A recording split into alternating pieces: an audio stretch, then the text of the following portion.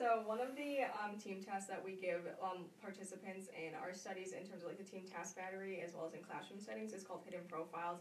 These are three names of different hidden profiles, which is basically where the team members are given different sets of information about a certain dilemma, a certain scenario.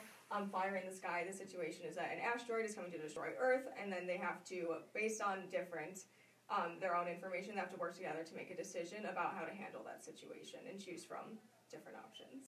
So what are you working on right now? So we're looking at evaluating how teams make decisions over time. So there's a lot of research that studies team decision making, but not like whether it gets better or worse as teams work together.